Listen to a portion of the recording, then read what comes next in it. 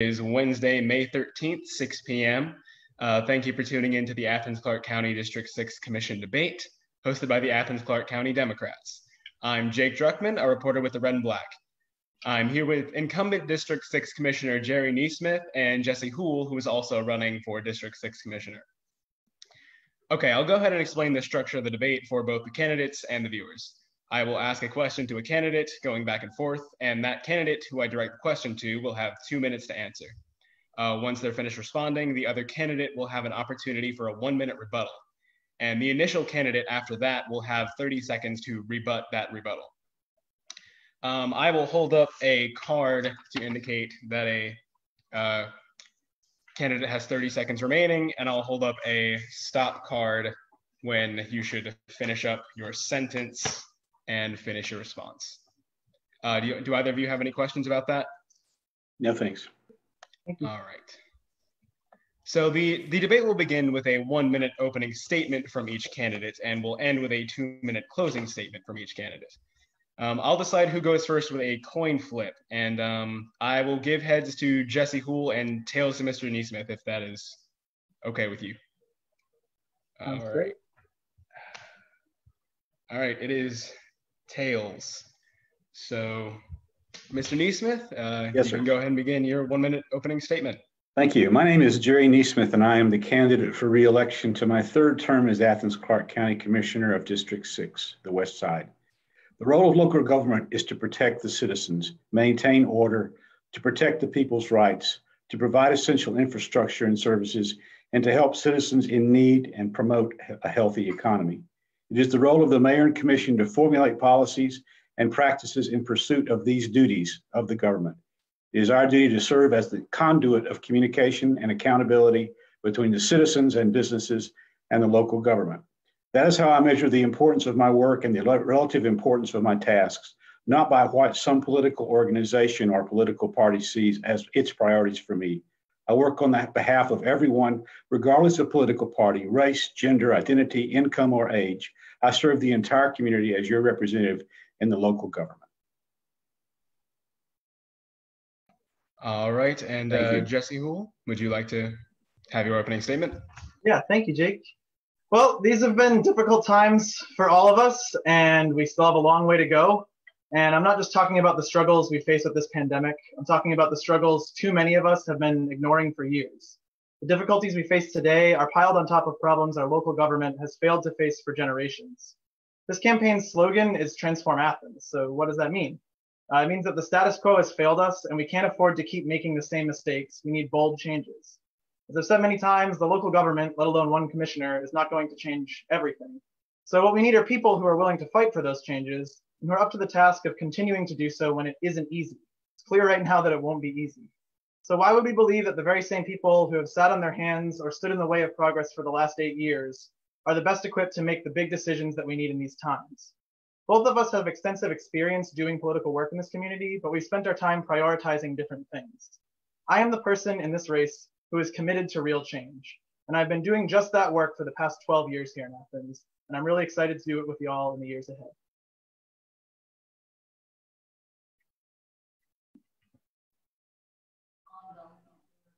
Oh, I think you're muted, Jake. I was muted, thank you. Thank you both for your opening statements. And now with that said, we will jump right into questions. And the first question is going to be for Mr. Neesmith. And obviously, the issue on the community's mind is still the COVID-19 pandemic. And in your opinion, have the county's actions been adequate in dealing with the repercussions of the disease? And what should have been done differently? I think the county has responded as well as it could. And it was among the first local governments to respond on the entire East Coast. We have adjusted when we had our orders in place before the governor preempted us, we adjusted our orders as we learned more about ways that businesses could operate in a different way, or that they may have rights to operate. We have, and it's been effective. If you look at the statistics, our death rates are low, our hospitalization rates are very low. And we've done quite well. And our citizens, who deserve most of the credit, have responded splendidly. with social distancing, staying at home, wearing masks, and all those things that are required, our citizens and our businesses. So I'm very proud of them. What we could have done better? I don't know. This is a unique situation, and we learn day by day by day. We're doing the best we can. We're listening to the epidemiologists. They're giving us guidance about what our next steps are. And of course, now the governor is in charge. It's now up to the citizens and the businesses to voluntarily comply with the social distancing and the guidelines from the CDC and from the local government. All right. And Jesse, if you would like to rebut. Yeah, I think the key part of that question for me is what could be done differently. And I think about what could have been done before we were in this pandemic. So I talk a lot about how this pandemic is exacerbating the crises that have been normalized in our community. And we can't go back to normal. We can't be looking at the past to repeat our mistakes in the future. So one thing that really sticks out to me is the gratuities clause. It's kind of this obscure to many people clause in the Georgia State Constitution that has been used as an excuse for years to dismiss what a lot of us have been calling for as changes to meaningfully address poverty in this community. So now in response to COVID, we've seen the local government step up. We've seen the mayor and commission begin to direct the manager and the attorney to research how we can successfully navigate that clause to get people the direct help they need. But how come that work wasn't happening years ago? If we had already been leaning into the baby bonds proposals or other proposals we talked about to fight poverty that I've stood alongside people to fight for years, we would have been better equipped to respond more quickly, more efficiently, and more effectively in these times, as well as tackle the poverty problem, which we need to stop talking about and actually tackle. Okay, thank you. And Mr. Neesmith, you have a 30-second rebuttal. Sure. The hindsight is beautiful, Jesse. But the fact is that we have figured out a way to navigate the gratuities clause by creating the Economic Development Foundation with the city of Winterville. And we're moving forward with that to provide no interest grants to our businesses. So we are responding to things as best we can. All right. So the next question will be for Jesse. And Jesse, other than the coronavirus, what is the most critical challenge that Athens-Clarke County is facing today? And what would you do to respond to it? Sure. So we've been talking about poverty for as long as I've lived here. We have this shameful 38% poverty rate. And among the many things that hasn't changed in the last 8 years that my opponent has been in office is that poverty rate has remained the same. And alongside that is an abysmal wealth inequality rate, one of the worst in the nation. Alongside that is a below average unemployment rate. We have people in this community working hard, just as they have been all along, and not getting their fair share. So the same way I think we most successfully step up as a local government to tackle this challenge that we're facing in this pandemic is to focus on the people who need the help the most. And that means tackling the very same problem we should have been tackling before. My opponent said hindsight's great, but this isn't just hindsight. This is who has the foresight, who has the vision for the change we need. And I think we need to treat our role as commissioners as aligning with a vision so that we're not just having kind of conservative reactions to the things that are brought to us, but we're actually bringing things to the table ourselves. We're stepping up as legislators to do more than the bare minimum, to really lean in and make changes happen, to pass comprehensive policies that will make a difference. So examples of that I've been advocating for years are a tenants' bill of rights and really focusing on affordable housing policies, or a suite of policies that we can actually step up and pass that would make a difference in keeping people in their homes. If we had passed eviction reforms we've been advocating before already, then the struggles that people are facing in this time would be less dire. And when it comes to poverty, again, this isn't just about hindsight. We've been talking about how we need to set up something to get money to people who are in need before this. So the solution of setting up a development authority, if we had people in office who were advocating for that with the same sense of urgency they are now, which they should have been, because 38% of people are living in poverty, we would have already figured that out. The answer is no different now than it was a year ago. Okay, Mr. Neesmith, you have a minute rebuttal. Would you repeat the question? Sure. So other than the coronavirus, what is the most critical challenge Athens-Clarke County is facing today? And what would you do to respond to it? Well, of course, the post-pandemic is a critical crisis because we have to recover from the economic damage that's being done right now as we speak. And that is one of the reasons that we created the Development Foundation, was to help some of our small businesses recover from the harm that's been done to them. I agree that poverty in this town is a problem that we need to focus on more. In the past, we've worked on economic development with some success, trying to create jobs. But if you do the research, you'll find that creating opportunities for the impoverished requires family support, it requires racial equity, it requires workforce development, support in education, and social capital and stability. Those are big subjects, and they require a lot. I think that we have started down the road to working on poverty. We as a commission will not solve this problem. It's multi-generational. It's been here since after the Civil War. It's going to take a lot of work, and it'll take more than local government to do it, with such things as Medicare reform at the state level. All right, thank you, Mr. Neesmith. And Jesse, you have a 30-second rebuttal. I guess I'm disappointed to keep hearing the same, these problems are too big and the government can't solve it. I mean, it's true that these problems are big, and that's why we need big ideas to make big changes. So we need people who are willing to lean in, treat this as a full-time job, work overtime when things are really hard, and legislate. We need people who are going to lean in and do the work to pass these policies. Can we solve the entirety poverty crisis, which is a global crisis, by local government measures alone? Absolutely not. But we can do a lot of things to make it better. All right, thank you both. And the next question will go to Mr. Neesmith. And Mr. Neesmith, what experience and skills would you bring to the commission that your opponent would not?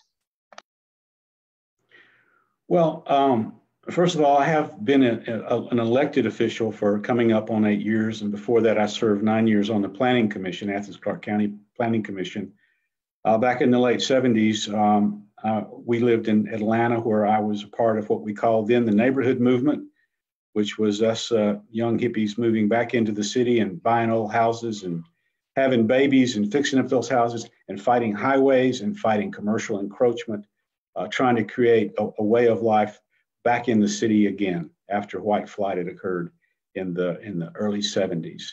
I've always been attentive to the workings of government. I'm now on the board of directors of Advantage Behavioral Health Services as a representative of the county. I serve on the Athens-Beneps Airport Authority as a liaison. I serve as liaison for the Greenway Commission. So I'm in touch with not just what are the big issues, the overwhelming issues, but also the ones that have to do with our economic development, our quality of life, and the happiness of our citizens, all of them. All right, thank you. And Jesse, you have a 1-minute rebuttal to that. Yeah, so I think what this really speaks to for me is it's not just about what we know, but what we do. And so it's not just about what we know, right? And then also how we do it. So I also know a lot about what we can do and have demonstrated a lot of work with others about what we need to do and to try to bring those things to the table. So when I've been standing with the Economic Justice Coalition, the Athens Anti-Discrimination Movement, or Dignidad Inmigrante in Athens for living wages for county workers, for comprehensive anti-discrimination legislation, or to get a resolution passed that would support immigrants while standing against ICE, my opponent has been silent. Why are these organizations angry with my opponent and so excited about this campaign? So this also comes down to not only what we're willing to do, but also who we're going to do it with. And who I'm working with are folks like Lynn in town who are upset with my opponent. But who I'm working with are people of color who know what they need and can define their own path to healing and their own way forward. And we need to get behind them and help them facilitate that process as legislators. All right, Mr. Neesmith, you have your rebuttal. Yes, first of all, Jesse, you have not been on a single commission or advisory council in the government. You've been an activist, and I admire you for that. That's important work, but that's not policy making. I'm a policymaker. Number two, about the Lennon Town thing, why do you continue to dwell on that? I'm the only commissioner who said, I would help that resolution go through the process that it needed to go to become legal, to become acceptable, and even collaborate with the University of Georgia so parts of it could be implemented. I'm the only commissioner who volunteered to do that. I've made that offer. It stands. I've never backed away from that, and I never will. I think you were a leader of the Lennon Project, and I wonder what the manipulation is here, why you're throwing a bad light on me when I'm the one who volunteered to help. All right, and the next question will go to Jesse Houle. And Jesse, the Athens-Clarke County Police Department had 6 officer-involved shootings in 2019. Chief Cleveland Spruill called this number unprecedented. As a commissioner, what steps would you take to stop further incidents like this in the community? Unfortunately, it's not unprecedented in America, and it speaks to the patterns of policing that have become far too normalized culturally. It is very fortunate for us that this hasn't happened in Athens the way it's been happening around the country, but it's not surprising to me that it's happened here because of the kinds of policies we've had in place and because of the increasing amount of militarized infrastructure that we're building around our police department. So I think we need to really fundamentally rethink how policing works and think of it more like social work. We have these crisis intervention response units. I think we need to think of those as the model for how the entire police department should work and be transitioning into that, instead of that just being an inadequate 2-team unit that can't even be present, 24 hours a day, 7 days a week. So we need people who are trained in de-escalation, we need training practices that don't involve shoot to kill. We need to reduce that militarized surveillance infrastructure and training practices and replace it with patterns of social work, nonviolent intervention, and really rethink policing and how that plays into the prison industrial complex. The fact that the US imprisons more people than any country in the world, and Georgia has the highest number of people of any state in the country wrapped up in the criminal justice system. So why is Athens participating in that by refusing to decriminalize small amounts of drugs? Why has my opponent not supported that when we've been fighting for that for years? Why are we continuing to use unpaid inmate labor, the most obvious example of modern day slavery, to do our county's jobs that could instead be paying a living wage? And I do want to take my last 30 seconds to just talk about how this does dovetail with getting behind people of color. I'll just say, I have nothing to do with starting the Lennon Project. They came to me and I just supported them right away. So I think they can speak for themselves as to why they continue to actually say the opposite of my opponent, and that he's certainly not the only one who supported them. He hasn't worked with them the way other commissioners like Mariah Parker or Tim Denson have, and instead has told them what he thinks they need to do instead. So I think instead what we need to do is get behind them. All right, and Mr. Neesmith, your rebuttal? Well, first of all, the 6 police shootings, as you probably know, were I've seen the videos on at least 5 of them, were of very disturbed people, mentally disturbed. At least 5 of them were attempted suicides by cop and were successful. Chief Spruill responded very decisively to those shootings. The first thing he did is require that a single officer not respond to the shooting and try to intervene unless there was a danger of life to the perpetrator or to people around him, and that they would wait for a team to show up with non-legal weapons to try to talk the guy down and subdue them. Number 2, he conducted crisis intervention training to every police officer. I participated in that training, and they learned a lot. Number 3, the crisis intervention teams, because I'm on the Advantage Behavioral Health Board, were very much about a partnership between ACCPD and Advantage Behavioral Health. I stewarded the second team onto the budget. I intend to steward others. I agree that crisis intervention is key to so many of our problems here. All right, thank you. Jesse, your rebuttal? Yeah, I guess again, this just comes down to how proactive are we going to be as leaders? Why did it take 6 police shootings to rethink how policing should work? And why was the mayor and commission, why were our commissioners not stepping up to direct the manager and the police chief to do things differently before? Why were the commissioners voting to give $250,000 to a police officer who assaulted and nearly murdered somebody in East Athens by running them over with their car. So I think, you know, what we're seeing is a pattern of reactionary government that responds only when they need to in a crisis, instead of thinking proactively about how to make changes in advance that will set the stage to be more just, equitable, and harmonious moving forward. Okay, thank you both. The next question will go to Mr. Neesmith. In 2019, the Commission adopted a resolution committing to 100% clean and renewable energy for Athens by 2035. What are the best steps the county could take to meet those goals in just 15 years?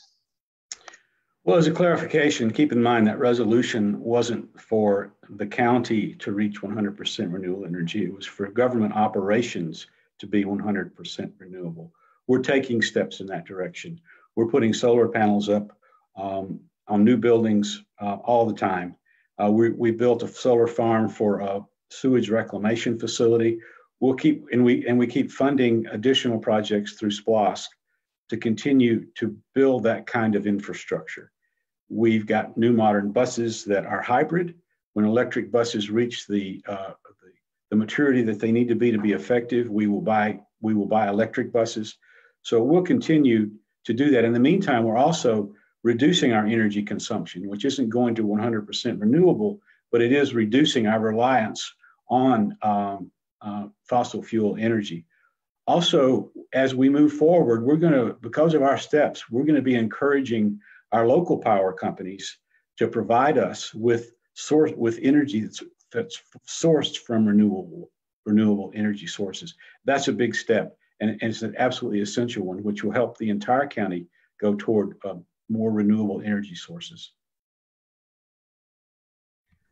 All right, and Jesse, your rebuttal. Yeah, so we have a platform plank on my platform, which is a Green New Deal in Athens. What does a Green New Deal look like in Athens? And I really want to emphasize the equity part of that, which is something that a lot of folks have had to kind of fight to be built into the language of that, like a lot of other policies. And because it's just a resolution, it's really going to take political will to carry it out in ways that codify that resolution, in ways that put budget money behind the proposals, and certainly in how we define equity. My opponent has been one of the people who has not understood how to define equity appropriately when we're thinking about racial inequality in this community. I've been disappointed to see that play out as it has. I think we need people who understand that equity component. I've been working with the folks who have been 100% Athens. One of their leaders is the treasurer of my campaign. Another one lives downstairs in the building I live in. So I've been standing with the Georgia Climate Change Coalition for years for these sorts of things. A green building ordinance has sat on the shelf the entire time my opponent has been on the commission. What we need are people who are proactively leaning into making these policies happen and thinking about them equitably as we go about it. So environmental justice is intersected with economic and racial justice. I guess I'll end there because I'm out of time. Thank you. All right, Mr. Neesmith, your rebuttal. Yeah, there's something we have done that perhaps Jesse doesn't remember. And that is, we are now peeling apart of our franchise fees for power. The power companies pay us. We're peeling that into a fund to use to help the low-income people retrofit their homes with more efficient electricity or use of electricity and so forth. So it's a small step, but it's a significant one. And Jesse, I don't know why you think I have been against equity. That's just makes no sense, sir. None whatsoever. Just not true. All right, thank you both. And the next question will go to Jesse Houle. The Lennon Town Project has been protesting for recognition and redress for the largely African-American community that was torn down during urban renewal in the 1960s. What would be an appropriate response from the commission on this issue? Yeah, so didn't realize we get to talk about this so specifically. Thank you for asking about this. I think it's important that we elevate the work being done by community leaders around Athens. The Town Project is a wonderful example of that, where people who lived through illegal racist displacement that was a collaboration between what was then the city government and the state and federal government to forcibly remove them from their homes. People who lived through that as children and or are the direct descendants of their parents who lived through that are now organizing around demanding recognition and redress. So the first thing we need to do is listen to them, be at the table with them, and then support them. So a lot of this comes down to the nuanced ways that we think about how we as people in positions of power legislate. What does it mean to lead with all this power as a white person in a community that has a heavily racialized poverty rate? And how can we meaningfully support Black people who need to define their own path forward? I'm not going to pretend like I can speak to why people like Hattie Whitehead or Miss Geneva are so upset with Commissioner Neesmith, among others. All I can say is that they are, and they have been, they've been very disappointed about what they feel was a betrayal of their trust, being told one thing and then seeing another happen. And a lot of that has sounded like quibbling over certain words, or again, this gratuities clause question. So the most recent thing about the gratuities clause, the Linentown Project was talking about that. That was the dismissal of the Linentown Project's redress portion, was citing this gratuities clause that we've now found a way around. So why would the commission, why would my opponent not look for that solution and say, you know what, this is awful. This illegal displacement, this forcible removal of your homes, this was terrible. We need to make it right, and we're going to find a way. We could have found the solution that is now also being used to address COVID-19. We could have found that solution of setting up a development authority before. Why not a development authority for reparations? Could be one example of how we could go about this, of many, ultimately working with the people who are directly affected to define what the best option is. And working to find those options is exactly what I volunteered to do. I really appreciate the work that Ms. Hattie and you guys did to bring this issue to the forefront. It's an important issue and it does deserve recognition and redress. My commitment was to find a way to do that recognition and redress. As you know, that resolution has not been put on the agenda, and the reason is quite simple. It cannot pass, and if it does pass, it can't be enforced because number one, it asks for some things to be done that cannot be done legally. Number two, it requires the collaboration with the University of Georgia. One of my commitments is that I would work with the University of Georgia to find a way to do some of the things, including scholarships and a memorial, a monument to this situation. That's what I volunteered to do. As I've said many times, that's my commitment. I stand behind it. I have been rejected. My offer for help has been rejected for no good reason whatsoever, except perhaps politically. Maybe there are some good reasons that I would encourage you to try to think deeply about. Why it's not on the agenda is because of a lack of political will. It's not like the resolution needs to be put immediately on the agenda. You could ask for it to be assigned to your. I have the political will. I exhibited the political will. Can I get a reset on the clock for just like a few extra seconds? Give him 5 seconds. Go ahead. And I'd appreciate my pronouns are they, them. So if my opponent could please use my correct pronouns, that would also be greatly appreciated.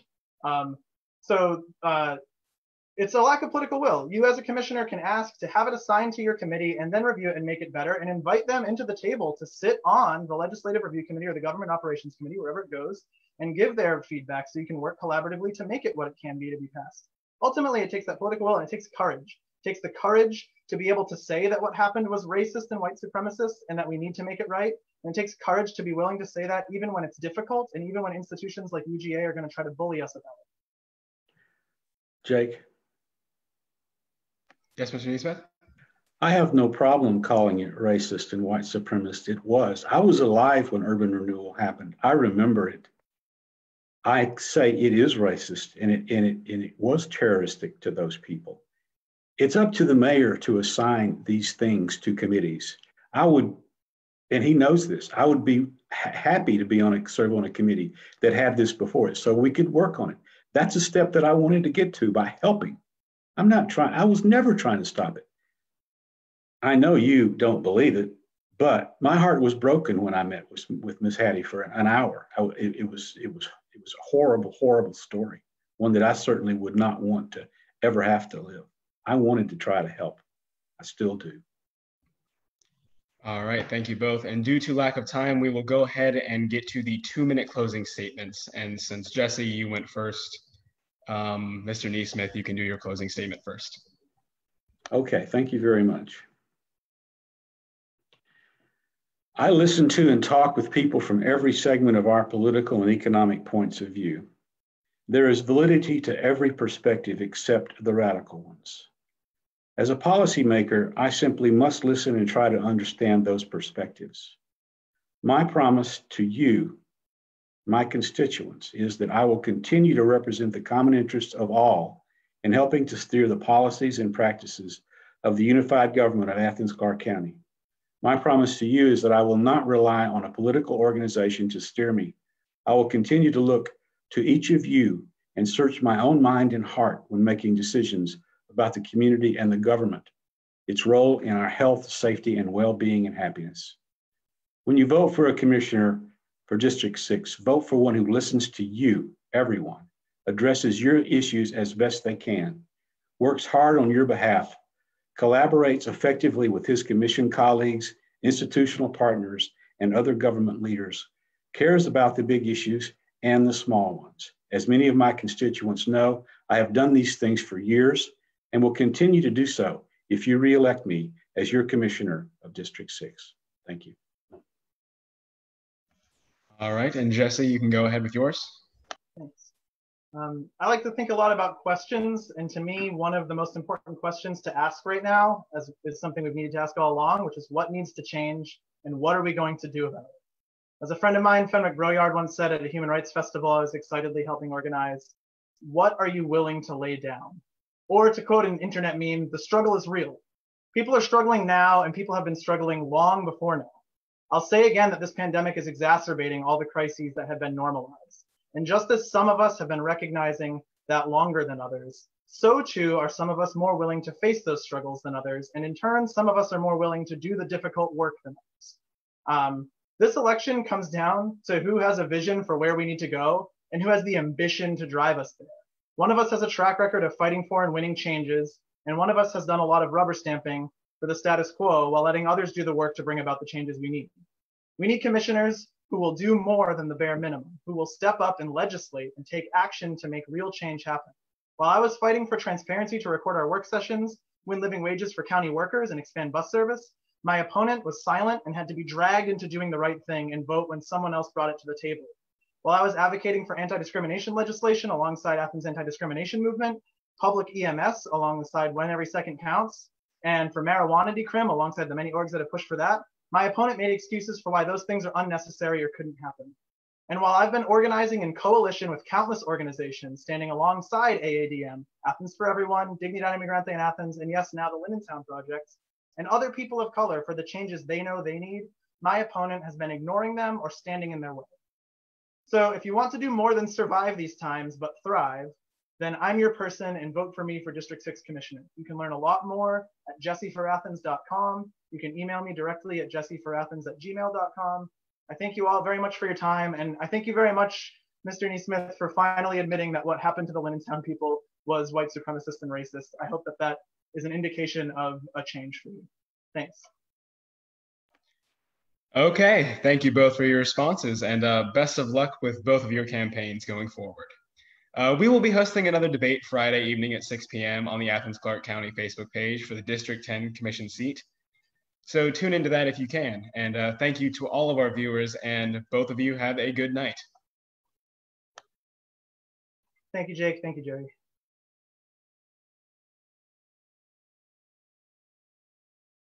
Woo! I guess you left right away. Okay. Thanks a lot, Jake, and whoever else is on the ACCDC. I really appreciate you all setting this up. I know that these things are incredibly difficult to organize under more normal circumstances. I can only imagine it's been an absolute mess and hectic craziness leading up to this point. So thanks so much for making the forum happen.